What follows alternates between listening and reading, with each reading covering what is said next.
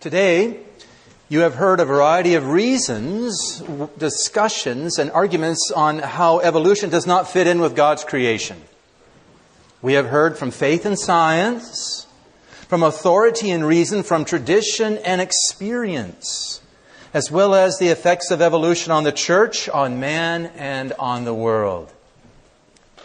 During this last talk, we will look at one of the higher level arguments from our faith. We're going to use our faith. We're going to go vertical as to why evolution is not possible.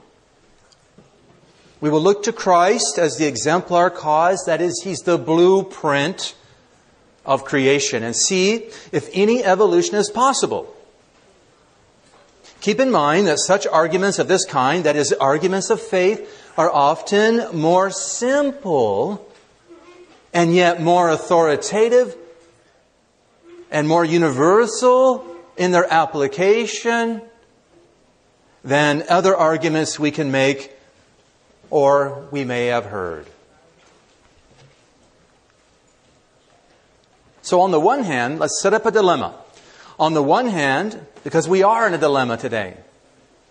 On the one hand, we have the position of Teilhard de Chardin, and I've chosen him because he's the one who's made evolution so popular inside the church. He says, you've heard it today earlier, is evolution a theory, a system, or a hypothesis? It is much more. It is a general condition to which all theories, all hypotheses, all systems must bow, and which they must satisfy henceforth that they are to be thinkable and true. Notice the universals. He's using all. Everything needs to bow to evolution. Although many others could be quoted, many other doctors, many other theologians, popes and other things could be quoted, it is well established that Chardin is one of the main sources of the spread of evolution within the church. Keep in mind that he is very much read and supported by many modern day prelates. Both Pope John Paul II and Pope Benedict XVI have mentioned him in various works in a positive light. He is a priest. He was a religious. He's famous. In the discussion of Gaudium et Spes at Schema 13 at Vatican II, it was revealed how strong Teilhard de Chardin's influence was on the council. The name of the French paleontologist quickly resounded in the hall. On October 22nd, one bishop saluted, quote, the illustrious son of the church, Teilhard de Chardin, and compared his eschatology to that of St. Paul. On October 26th, another bishop, a council father, Bishop Spulbeck, he stressed the great influence of Teilhard de Chardin on the modern scientific world because, quote, he spoke our scientific language. We believe also that he understood our problems, and therefore we turn to him to obtain help in the religious questions that arise from our studies. The German bishop then ended by asserting that, quote, the difficulties and anxieties of many theologians unfortunately still stand in the way of the church's desired progress in this field. Something that goes back in time to Galileo for 400 years ago and for which we are not completely without fault, end quote. Listen to this. The Freemasonic Grand Master Massoudin, this is back in Italy, this is during the time of the Second Vatican Council, identified Teilhard de Chardin's evolution of the cosmos as the meeting point between Freemasonry and Christianity, saying, quote, this was brought up during the Second Vatican Council, by the way, knowledge, philosophy, and metaphysics draw near to one another. Between the Masonic formula of the great architect of the universe and the omega point of Teilhard de Chardin, it is hard to discern what would keep thinking men from coming to an agreement. Currently, Teilhard de Chardin is certainly the author who is read most, both in the Freemasonic lodges and in the seminaries. We're reading the same books and we both like them. Why are we fighting? That's what he's saying. I can't prove this. I found this quote. I've not been able to verify it, but apparently Teilhard de Chardin is the only Roman Catholic author whose works were at one time on public display with those of Marx and Lenin in Moscow's Hall of Atheism. And our modern-day prelate, Christoph Cardinal Schönborn, says his fascinating vision has remained controversial, and yet for many it has represented a great hope. The hope that faith in Christ and a scientific approach to the world can be brought together. Cardinal Schönborn. So as you have heard earlier today, we also know that in 1996, Pope John Paul II, addressing the Pontifical Academy of Sciences, claimed, quote, "Today new knowledge has led to the recognition of the theory of evolution as more than an hypothesis." More than an hypothesis. It is indeed remarkable that this theory has been progressively accepted by researchers following a series of discoveries in various fields of knowledge, end quote. Pope John Paul II. Okay. So on the one hand, we have all this that's in favor of Teilhard de Chardin. On the other hand, we have Pope Pius XII. In an official document of the Church, Humani Generis. Remember, Pope John Paul II, that was a simple allocution, a simple speech of a pope to a Pontifical Academy of Sciences, and it's questionable whether he actually gave that talk. Doesn't matter, in my opinion, because it's been approved. He never contradicted it. He never pulled it off the line. Nevertheless, it's there as a simple allocution. This is more of a high-level document. It's an encyclical. Pope Pius XII said, "Some imprudently and indiscreetly hold that evolution, which has not been fully proved even in the domain of natural sciences, explains the origin of all things," there's that universal again, "and audaciously support a monistic and pantheistic opinion that the world is in continual evolution." So monistic, it all came from one Big Bang, single cell. Pantheistic, it's all coming to be one thing. It's going to be God eventually. We're going to evolve into the cosmic Christ. Well, who is correct? How can we best resolve this difficulty? What are we to do as faithful Catholics? One pope says this, another pope says that. What are we going to do? How do we solve this problem? We got to use our faith. To solve this problem, let us turn to the incarnate Word of God, Jesus Christ, who is the way, the truth, and the life, without whom we can do nothing. He always has the answer. He is the first and the last, the beginning and the end, the Alpha and the Omega. From Him comes the highest and most certain of arguments to dissipate all confusion and error. When one has the Christ, one has everything. Let's go to the Catechism of the Catholic Church. It says, in number 280, "The mystery of Christ casts conclusive light on the mystery of creation and reveals the end, the purpose, for which in the beginning God created the heavens and the earth. From the beginning God envisaged the glory of the new creation in Christ." End quote. What does that mean? Mystery of Christ casts conclusive light on the mystery of creation. Some people can interpret that, I suppose, in a more of a Teilhardian view, but we need to look at our tradition. In order to understand this properly, we always got to look back and see what has always been said on this kind of thinking. So first, let's stir up our faith and see that Christ is the first and the last, the Alpha and the Omega of all creation. St. John records our Lord saying in the Apocalypse, "I am the Alpha and the Omega, the first and the last, the beginning and the end." That basically means He's everything in between. He's the one to whom we look. St. Paul describes the Christ as the firstborn of every creature. For in Him were all things created in heaven and on earth, visible and invisible. He is before all, and by Him all things consist, that in all things He may hold the primacy, the first place.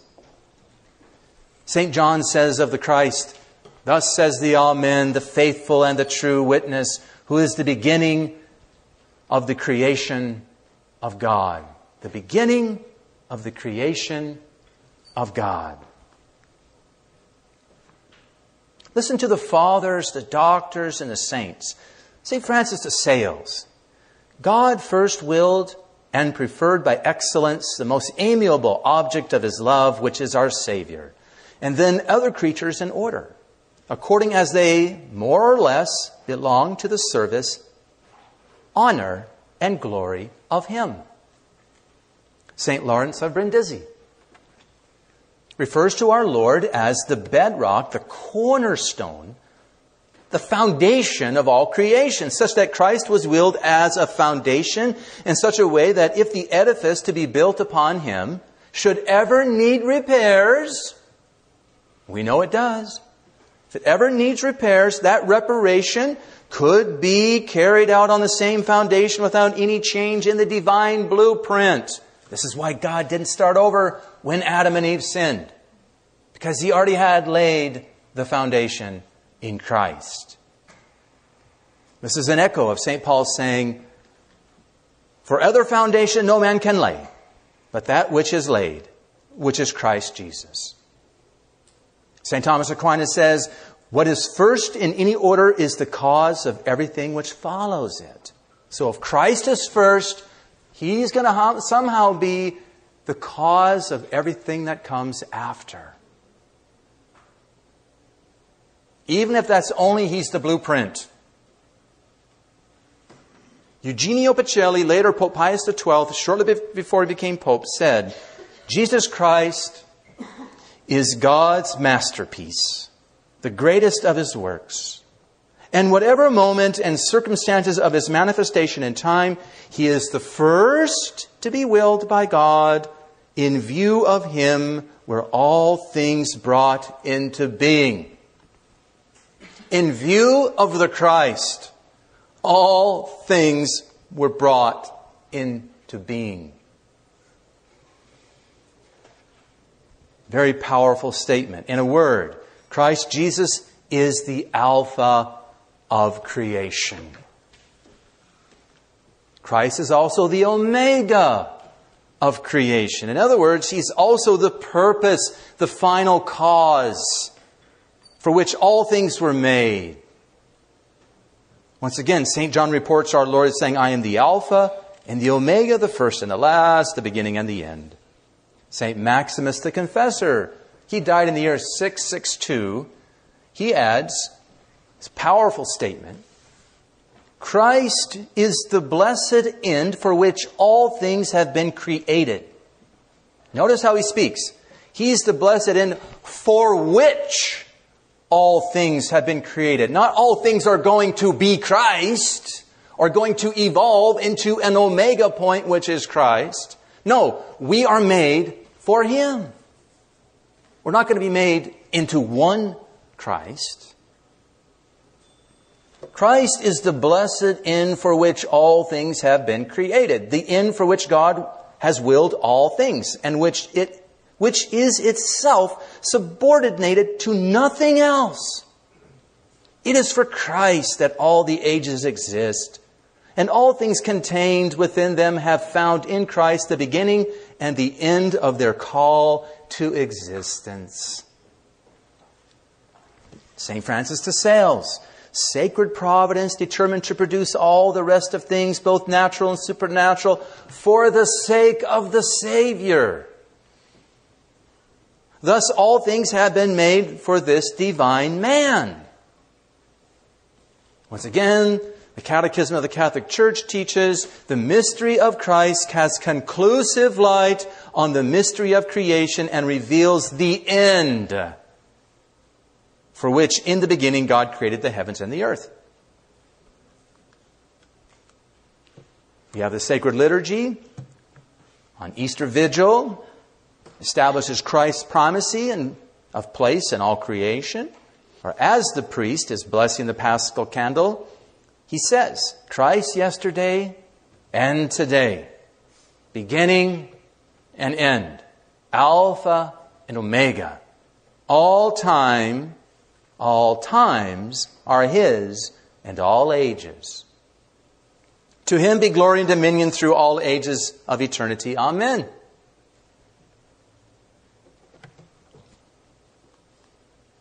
Both Scripture and tradition speak clearly that Christ is everything.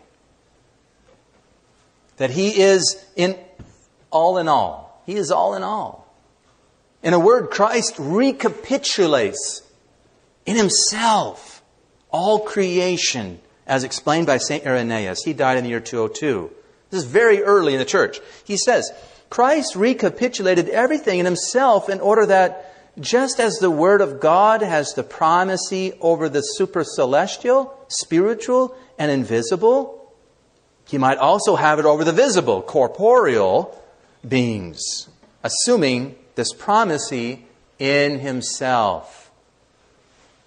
He summarizes everything in all levels, even the supernatural, even what is beyond creation, what is of God.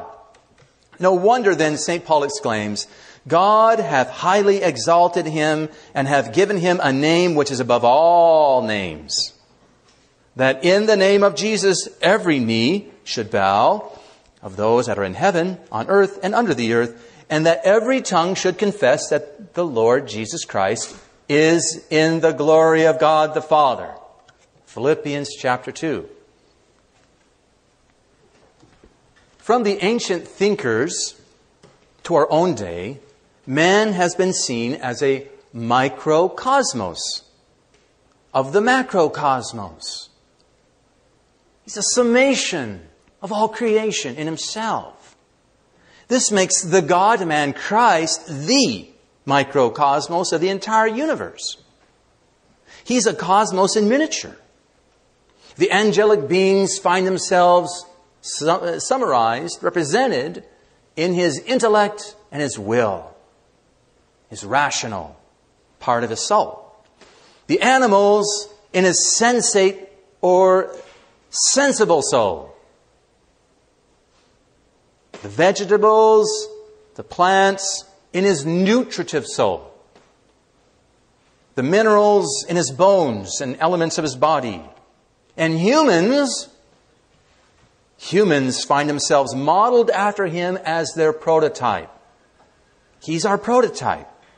In this way, He is the summation and the recapitulation of all creation.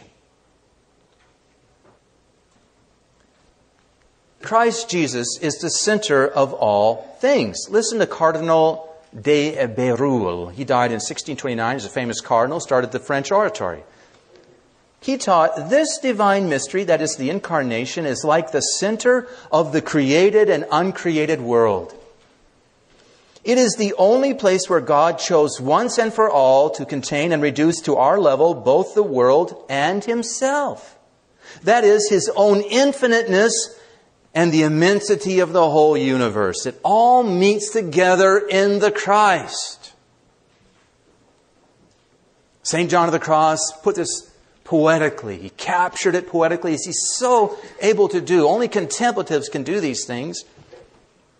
With God the Father speaking, He says, My Son, only your company contents me. And when something pleases me, I love that thing in you. Whoever resembles you most satisfies me most. And whoever is like you in nothing will find nothing in me. I am pleased with you alone, O life of my life. Very powerful words. My son, only your company contents me. When something pleases me, I love that thing in you.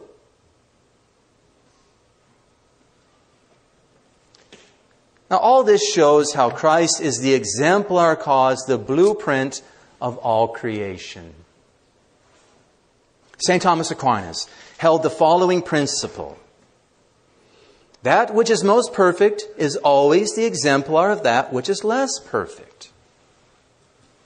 That which is most perfect is always the exemplar of that which is less perfect. We have saints who are exemplars of virtue for us. And so we, less perfect, try to imitate them, more perfect, to become virtuous. Christ, the image of the invisible God, the perfect microcosmos, the center of all things, is the exemplar cause of all creation, as well as recreation, meaning redemption. So in the prologue of St. John's Gospel, we hear, without Him was made nothing that was made. He was in the world, and the world was made by Him. At least in the sense that He was the blueprint, the exemplar cause. And there's other ways, too, that the world was made by Him. But this is how some of the fathers have interpreted it. He is the blueprint. The world was made by Him. St. Paul declares, in Him were all things created in heaven and on earth, visible and invisible, and in Him are hid all the treasures of wisdom and knowledge. All the treasures. Notice the universals the saints keep using in regards to Jesus. They keep referring to Him as encompassing all things. Christ, therefore, is the universal prototype, foundation, blueprint of all creation. He is creation's exemplar cause. We've carefully looked at the fathers, at least in some degree. We could find more. We've looked at the Scriptures. You could probably find a lot more there too. We looked at some of the fathers, some of the teachings of the church as far as the Catechism, Pope Pius, and others. We see that He is the exemplar cause. We're not just pulling this out of thin air in the 21st century or even the 20th century. This has a history, a long tradition. Now, this is represented in various icons of the church. Icons writing about creation, displaying Christ present at the day of creation. So, see here, we see our Lord. That's Jesus. Look, He's the one who's putting the sun and the moon in the sky. Even though He hasn't been made in His body yet, He's in the mind of God. He's the blueprint. And so this icon represents that. And if you don't believe this, go to Jude. It's only one chapter. And in that chapter, it says, Jesus is the one who led Moses and the people across the Red Sea. But He hasn't born yet. Isn't that interesting? That's Scripture, folks. Jesus, it says, by name. Then we have another cathedral here, another big church. This is European. These are old. These are at least middle-aged churches or Renaissance. So you see Jesus up there. Look, you got all the animals in the ocean here. You got man there and all the animals on sea. He's the one who is the blueprint of these things. And then we've got another icon here. It's kind of, we see Him making all the animals. Notice once again, they always put a lot of these put Jesus in the picture, not God the Father. Jesus. He's the blueprint. He's the exemplar. Yet another one. So you can see these are in multiple places around the church. People had faith. They knew where things came from. St. Bonaventure taught that no man can claim to understand the universe unless he can explain how things come from God, how God shines forth in them, and how they return to God. St. Thomas in using a different way of thinking. Exitus, how things come out from God. Reditus, how things go back to God. Exodus, reditus. Man has, in order to understand the universe, he must understand the exodus, how things come from God, what happens to them in the world, and then reditus, how they can return to God. So how things come from God? Well, that's Christ as the Alpha. How things return to God? That's Christ as the Omega.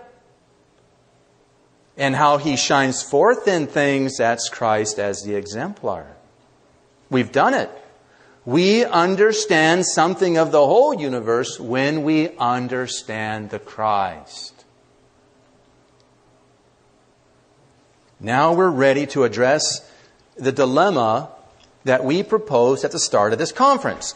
There's no higher name, no higher word, no higher reason for all created things to which we can look than Christ Jesus. If therefore evolution is truly much more than a theory or a hypothesis, if, using Chardin, it is a general condition to which all theories, all hypotheses, all systems must bow, and which they must satisfy henceforth if they are to be thinkable and true, as Chardin contends, then evolution must be found in Christ. If evolution is true, we must be able to find it in the Christ. Do you get it? If evolution, on the other hand, or if, on the other hand, evolution cannot be found in the Christ, then evolution is not possible, is it? The ancient saying of the fathers comes to mind here. What is not taken up by Christ is not redeemed by Christ. What is not taken up by Christ is not redeemed by Christ. If evolution cannot be found in Christ, then it is not redeemable and should be discarded as a work of Antichrist. It's against the Christ. It's not of Christ.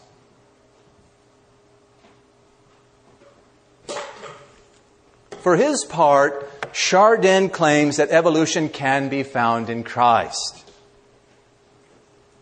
In a discussion with Father Gabriel Allegra, Chardin states, now I'm going to stop here for a moment, just to show you how bad things were. They were really working hard to get Chardin approved. Allegra was in China. He was a Franciscan. He was in Hong Kong. The Cardinal Archbishop during World War II sent Allegra to go talk to Chardin. He specifically told Allegra, do everything you can to get his books approved. Allegra had meeting after meeting after meeting with Chardin.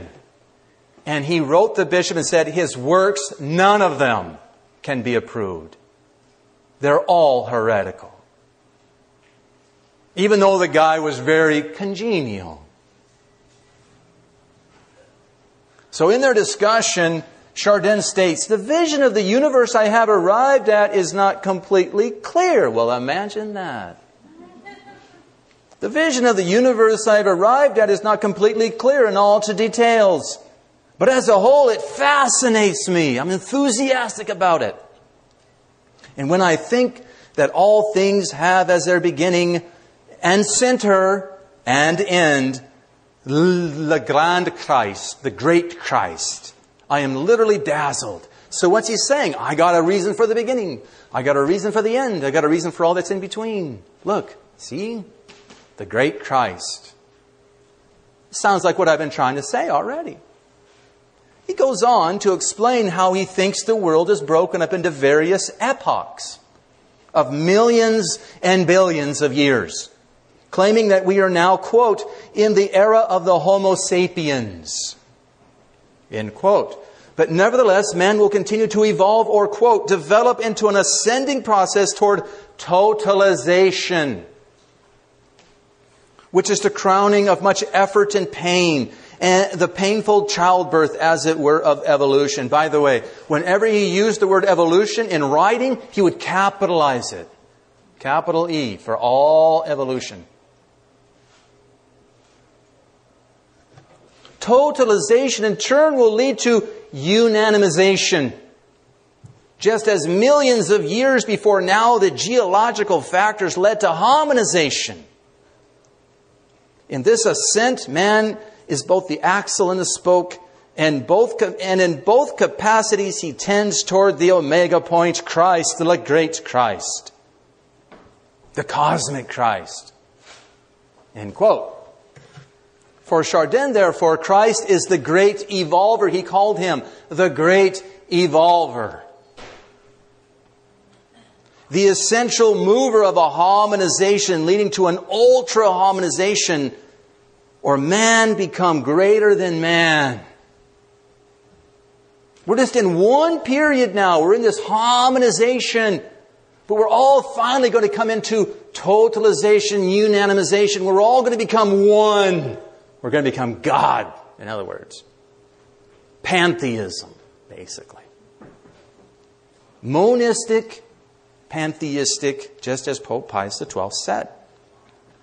Jesus said, I have come not to destroy, but to fulfill the law. Chardin literally, and for pious years, blasphemy, interpreted this as, I have come not to destroy, but to fulfill evolution. Capital E. Right from Chardin. Christ came not to fulfill the law, but evolution. He's the great evolver. Note that according to this way of thinking, Christ himself cannot have a fixed human nature, since man must continue to evolve beyond man to something new until all becomes one, or even God in the great Christ. So Christ as the great evolver is more than just being an agent of evolution, but He himself must also somehow evolve beyond His human nature, so that He can be the omega point for all creation. He must be ultra-human, more than man, a new being that's not yet.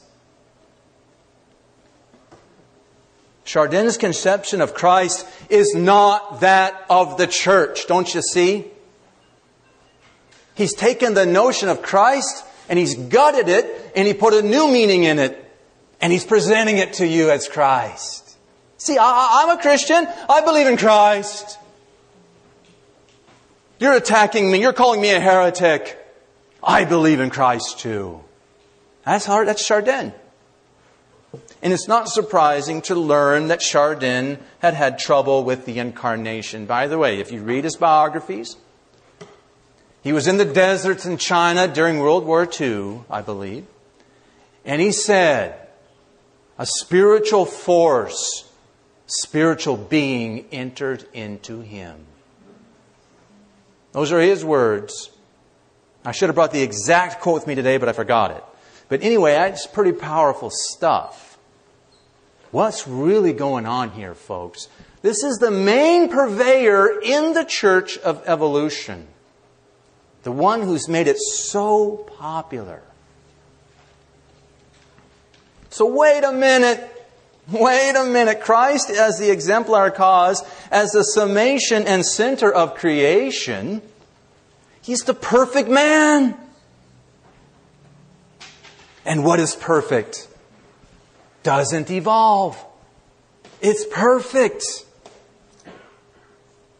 Using the writings of many fathers like St. Jerome, Hilary, Cyril, and Theodoret, some of the major fathers of the church, St. Lawrence of Brindisi explains that man is made in the image of Christ, who is both God and man. Now here's what he teaches. Christ was first predetermined in the divine mind. As the psalm says, in the head of the book, it is written of me. God then created the first man, Adam, in the image and likeness of that form. Remember the picture we saw at the beginning? Accordingly, Scripture says that in the image of God, namely of the incarnation, Christ, who is God, He created him. Therefore, God created man in the image of God the Christ, namely in that form and figure which had been predetermined for the Christ, the Son of God, before the formation of all creatures. whom St. Paul calls the firstborn of every creature, in whom were created all things. Thank you, St. Lawrence of Brindisi.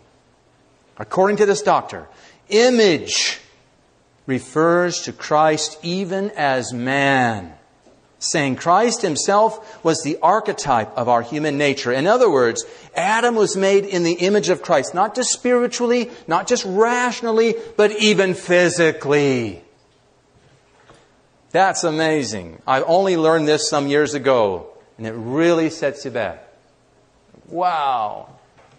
St. Peter Chrysologus, he died in the year 450. He taught the first Adam was made by the last Adam. The first Adam, that's Adam in the garden, was made by the last Adam. That's second Adam, that's Jesus. From whom he also received his soul to give him life. The second Adam stamped his image on the first Adam when he created him.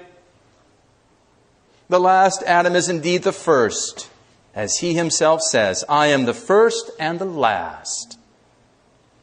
Tertullian died 225. He said, the shape that the slime of the earth was given was intended with a view to Christ, the future man. Second Vatican Council, in Gaudium et Spes, the one that is said to be of Teilhard de Chardin, but there was a battle going on. And even despite some of those Chardinian bishops, battle was won in some ways. Listen to this. Only in the mystery of the incarnate Word of God, does the mystery of man take on light. For Adam, the first man, was a figure of him who was to come. And they quote Tertullian. Namely, Christ, the final Adam, by the revelation of the mystery of the Father and His love, fully reveals man to man himself and makes his supreme calling clear. It is not surprising then that in Him all the aforementioned truths find their root and attain their crown. He who is the image of the invisible God is Himself the perfect man. Again, this is why we have these icons that show these beautiful truths. Look at that. See, Adam is made by Jesus in His image. Some of the mystics say they actually looked very similar, almost identical in some ways. In Michelangelo's now famous scene of Adam's creation on the ceiling of the Sistine Chapel, God the Father reaches out to give Adam life with His right finger, while His left is pointing and resting on the Christ child with His blessed mother. Now God is, as it were, saying, Adam, we're creating you in the image of the Christ. And we are creating you for the Christ. Okay. So, this is what's in the mind of God. It's not yet in the world. It's in the mind of God. As if you were making a foundation. You were going to make a house. You have the blueprint already in your mind and maybe even on paper. Well, there it is. Blessed Virgin Mary, Jesus. Notice the difference. Now, here's what He's building, but He's going to build it ultimately for this. So now notice the finger there. Isn't that finger very similar to what's going on right there? See? Adam, I'm making you in this image for this, with Lady Wisdom, the Blessed Mother, in between. That's another whole conference. Would love to give sometime. Okay. Now, being made in the image of the Christ, Adam was created in a state of perfection. Okay? Adam was created in view of the perfect Christ. Adam was created in a state of perfection. Listen to St. Thomas Aquinas on the perfection of the first man, Adam, and other creatures. Not just Adam. Other creatures made at the beginning. This is a mystic. He had visions too. In the natural order, perfection comes before imperfection.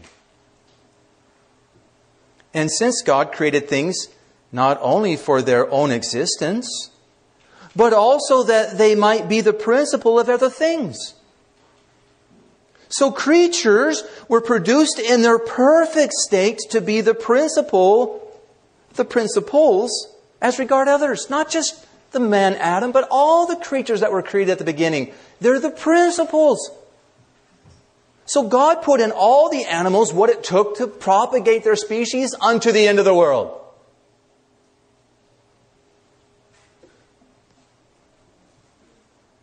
Now a man can be the principle of another man, not only by generation of the body, but also by instruction and government. Hence, as the first man was produced in his perfect state, as regards his body, for the work of generation, so also was his soul established in a perfect state to instruct and govern others. Adam had to be perfect because he's at the head of the human race and had to train all of us. He failed and lost everything, but that was what it was supposed to be. Perfect. Now, although more proofs could be found and added to these, we nevertheless have sufficient data from the deposit of the faith, which I presented to you today in some ways, to see an insurmountable obstacle to Christ having any part with evolution. As the perfect man, he is the exemplar cause of all men. What is perfect cannot evolve, does not evolve. They're two different things. Evolution and perfection don't go together. By the way, this is precisely why you've probably heard ad nauseum from pulpits, at least I have since I was a youth, of priests and others, shame on them, for trying to make Christ evolve, claiming he didn't know who he was until a later date. How many times have you heard that? Once I heard, Jesus didn't know who he was until the finding in the temple. Next weekend I went to Mass. No kidding. Different priest. Jesus didn't know who he was until he was baptized. Came back another week.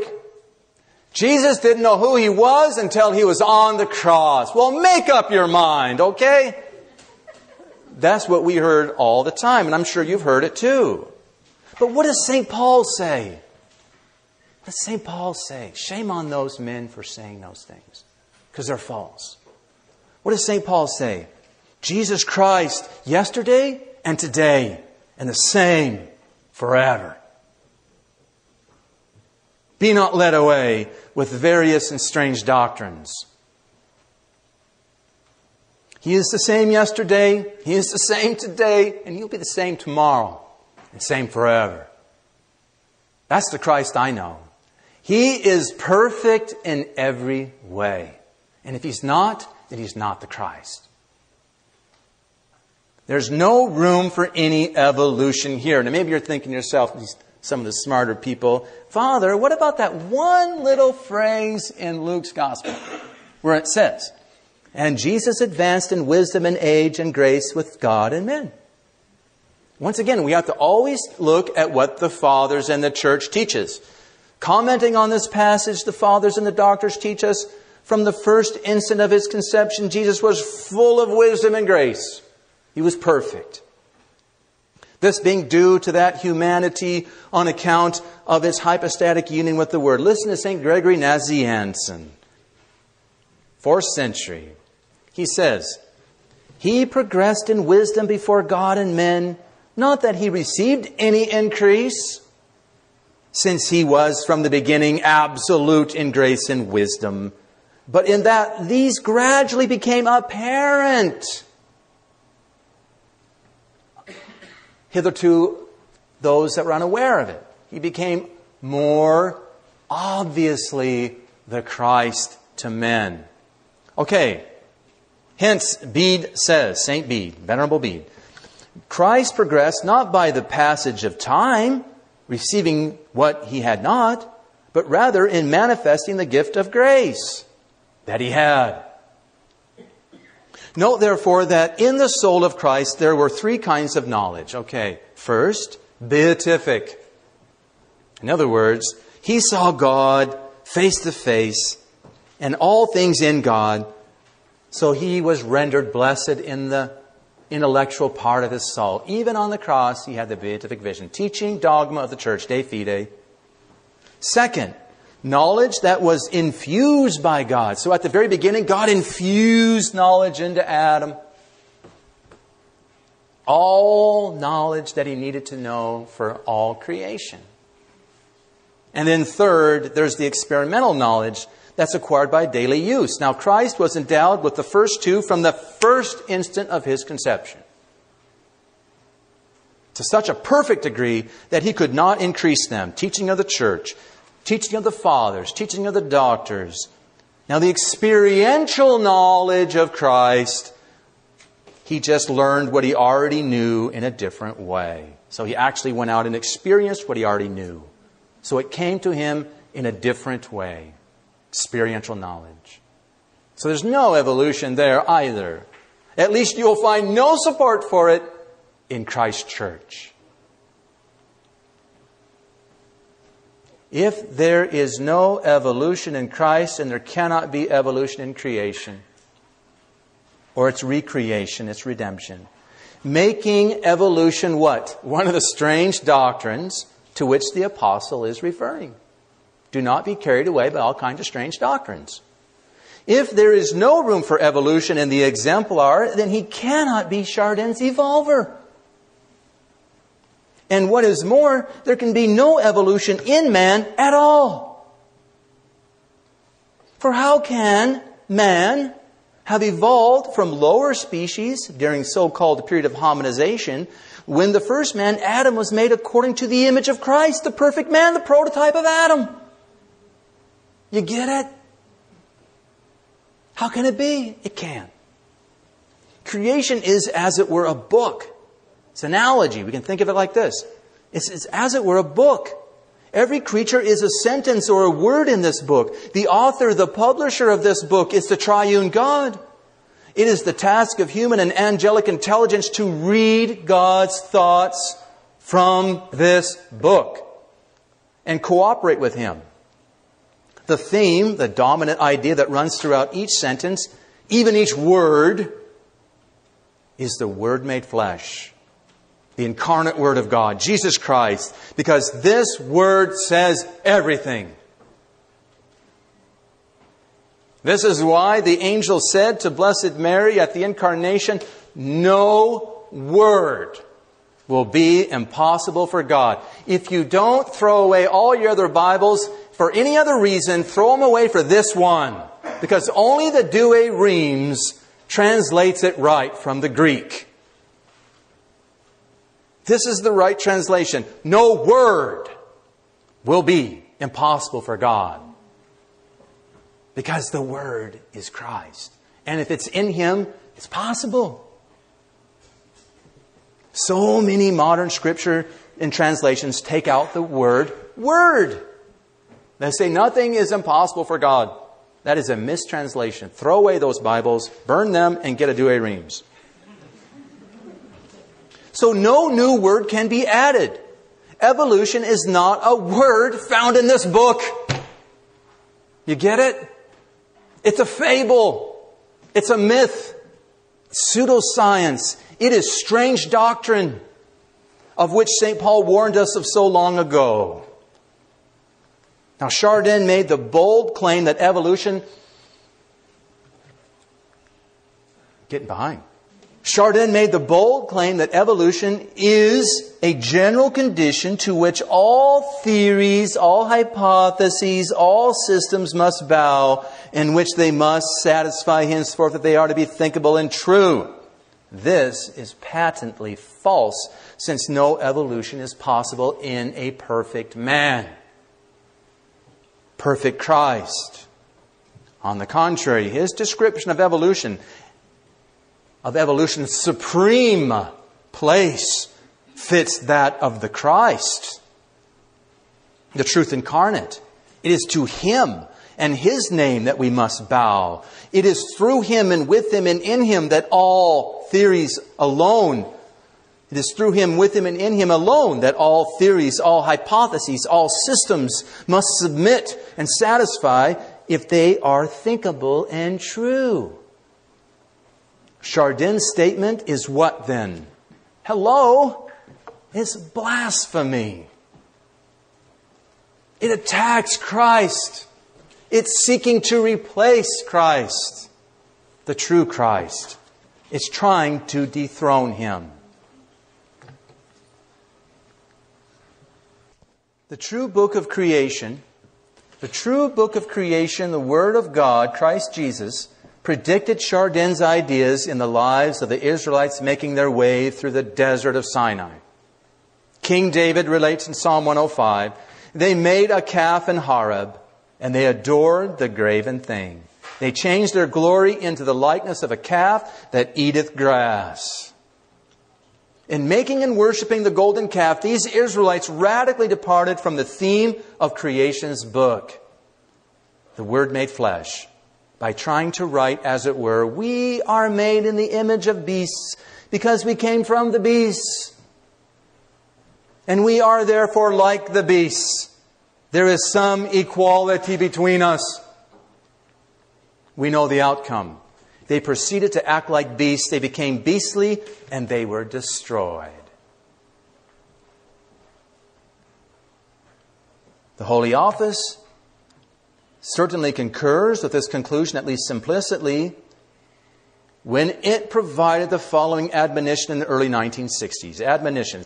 Several works of Father Pierre Deschardins, some of which were published posthumously, are being edited and receiving considerable support. Refraining from a judgment in that which concerns the positive sciences, it is quite evident that in philosophical and theological matters, the mentioned works are filled with ambiguities and even serious errors that offend Catholic doctrine. For this reason, the most eminent and reverend fathers of the Supreme and Sacred Congregation of the Holy Office exhort all ordinaries, as well as the superiors of religious institutes, rectors and seminaries, and directors of universities, to protect minds, particularly of the youth, against the dangers of the works of Father Teilhard de Chardin and his associates. Protect them against what? What did he capitalize? Evolution. We have failed in following the admonition given to us by Christ through His church. St. Paul explains that Christ is our goal and that because of sin, man has fallen away from the perfect man. Through sin, man is deformed. Through sin, man falls further and further away from Christ. To regain our proper place, we seek to conform to Christ Jesus by restoring what was lost. Chardin, however, replaces deformation caused by sin with the concept of evolution. Therefore, don't worry so much about sin. Claiming that creation started in a state of imperfection or deformation and is evolving toward Christ as the omega point of creation. That's really helpful when it comes to sin and murder and disasters and disease. Don't worry about it. That's all part of the process. Relax. Be happy. This does not coincide with the data of divine revelation. This does not fit in with Christ as the exemplar cause of all creation, and as the perfect man in light of whom Adam was made. This doctrine of Chardin, therefore, must be rejected as dangerous and harmful to the faith. It is, as I've learned to finally conclude, it took me years to figure this out, it is the philosophy of the devil. It is the religion of the Antichrist.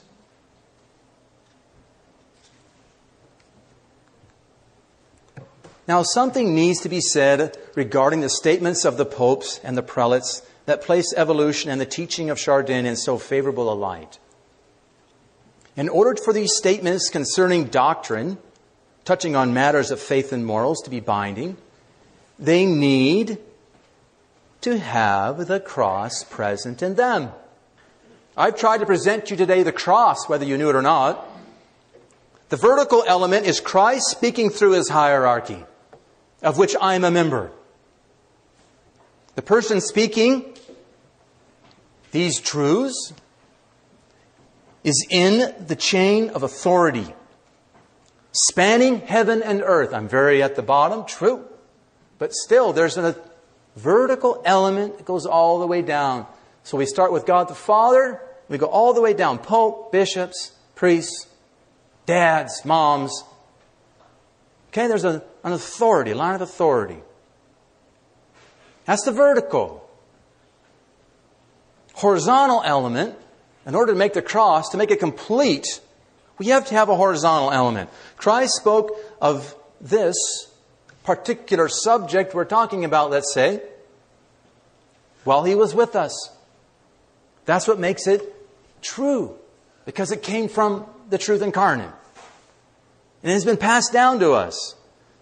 The doctrine has a sort of genealogy, a pedigree, a tradition, in other words. It's traced back in time to the apostles and to Christ through the doctors and the fathers and the scriptures and tradition. Okay? Vertical, person teaching, has authority.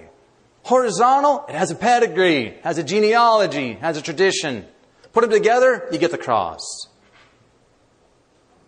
If either is missing, then it's not binding.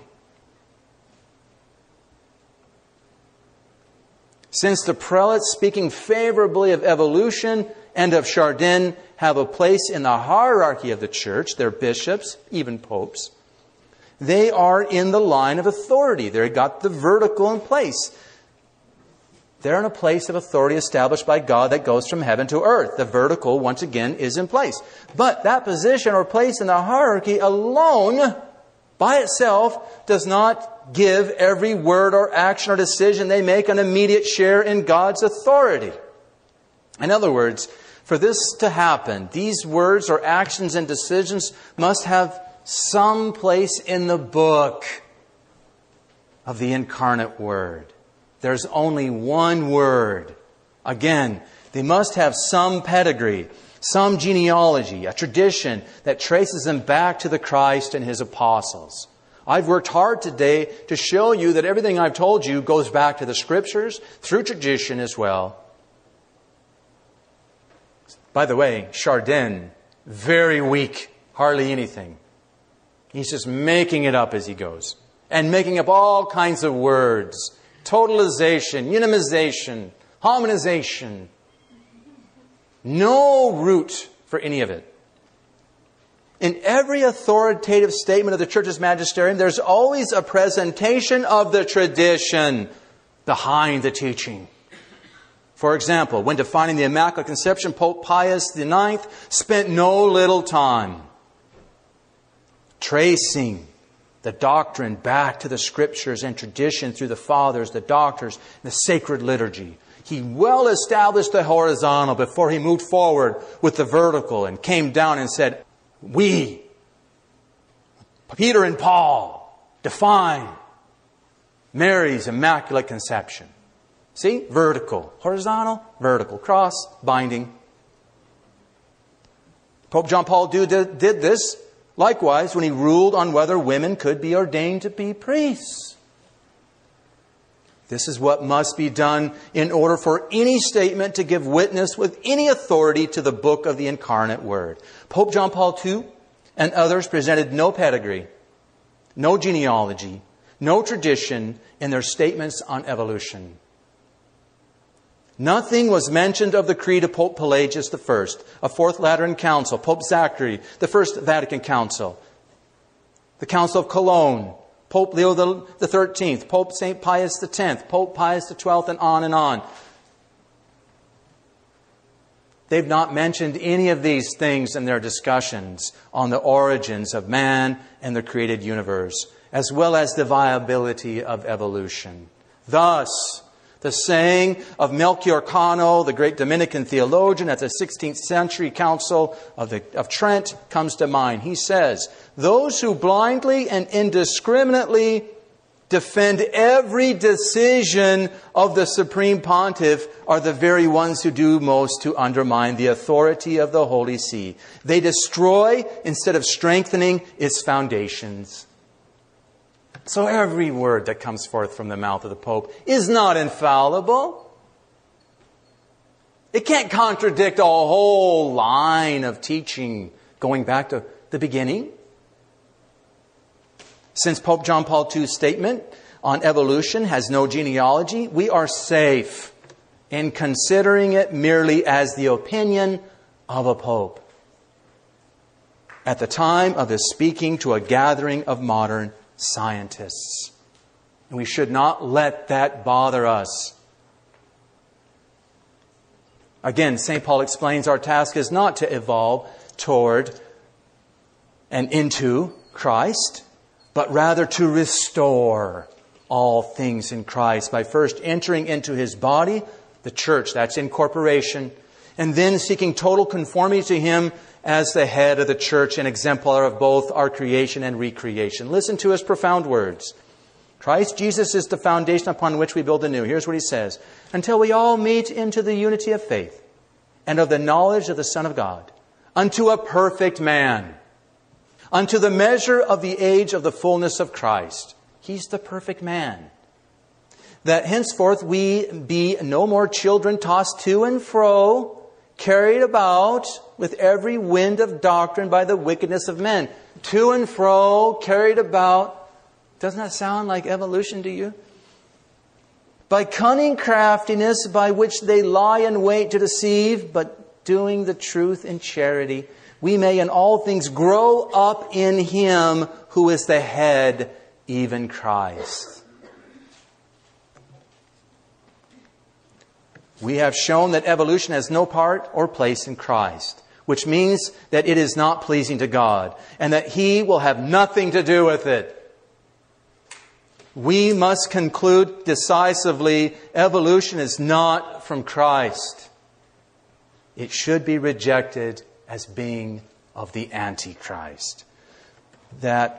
So we may say, may that mind be in us that was in Christ Jesus, so that we can restore the primacy of place to Christ, the Alpha and Omega, the exemplar cause, the King of the cosmos. Again, I will quote St. John of the Cross. We'll end with this. He captures poetically in his ballads much of what we've concluded today. With God the Father speaking. This is a mystic who was intimately united with God. My son, your company contents me. And when something pleases me, I love that thing in you. Whoever resembles you most satisfies me most. And whoever is like you in nothing will find nothing in me. I am pleased with you alone, O life of my life. Viva Cristo Rey. Glory be to the Father, and to the Son, and to the Holy Ghost, as it was in the beginning, is now, and ever shall be, world without end. Amen. In the name of the Father, and the Son, and the Holy Ghost. Amen.